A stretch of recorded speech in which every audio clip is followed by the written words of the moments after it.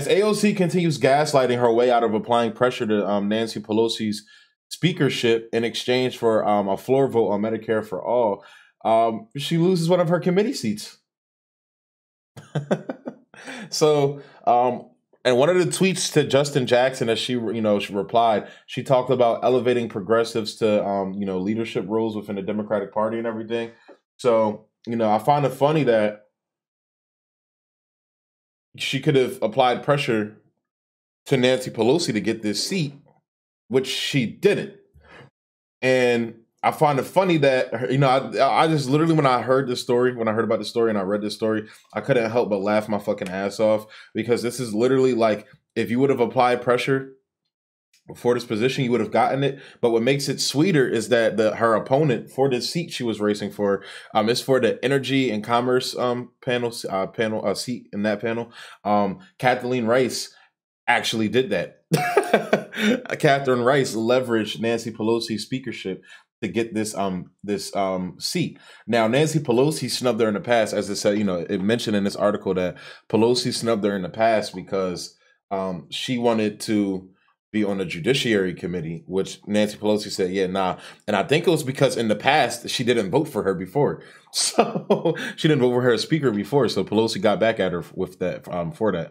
But, I just find it funny that AOC talks about, this is the type of things, this is why we can't, be assholes to Nancy Pelosi, because we want to get put in leadership roles and everything, where it's like, okay, but you're getting removed from these leadership roles. And then on top of that, the exact, like how we're telling you, we're applying pressure to you, AOC, by the hashtag force the vote movement.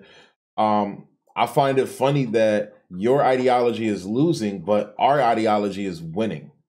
And it's not about, and again, it's not about our specific ideology. It's not about proving me right. It's not about proving Jimmy Dore right. It's about getting Medicare for all.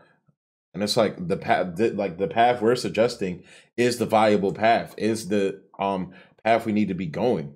And it's like, people don't want to do that because they're fucking career climbers and they're fucking simping up to people like AOC. They want to continue being able to interview AOC, but she doesn't go on their fucking shows anyway. And they want to continue being the mouthpiece for the progressive Democrats, where it's like, there's no such thing as progressives in a Democratic Party. I don't care what anybody tells you. There's no such thing. And the fact that, it's like still believing in the fucking Santa Claus. Like, it's not there. It's not going to happen. And, that's what it is. And it's like, just in closing, this is, again, AOC of the past, like telling us to do what we're doing now. And check these videos out. I'll put together like a little compilation. So again, AOC is full of shit. She's a bullshitter. She's a gaslighter, and don't listen to her. And I'm going to be doing a couple videos. And look, I'm not, like I said, on this channel, I'm not trying to get into the fray of coming at other media personalities, but Cenk Uygur brought it on himself.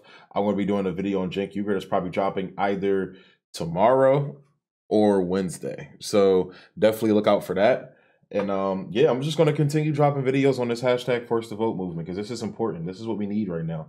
After seeing that general strike in India that was over, 250 million people, like, that's insane. And like, the protest in France and the riots in France over their laws basically banning the recording of police, even when they're doing, fucked up shit to their citizens. Like, France said, fuck no. So America needs to stand up and say, fuck no. And that's just what needs to happen. So I'm going to go ahead and close the video out there. Hit the thumbs up button, comment so I can hear what you guys think. Again, you guys have been doing very good at commenting. I have been very bad at commenting back. I've been very busy. Just started in a new job, actually. I'm blessed and thankful to have a job right now. And yeah, so I'm trying to get everything, get accustomed to that schedule and everything. So January 20th, I am still planning to be out in DC as of right now, planning to be out in DC doing interviews. And some mild protesting, but mostly interviews, because I want to talk to you guys out there. And my guy Matt Nelson is going to be out there with me, so look out, be on the lookout for us there.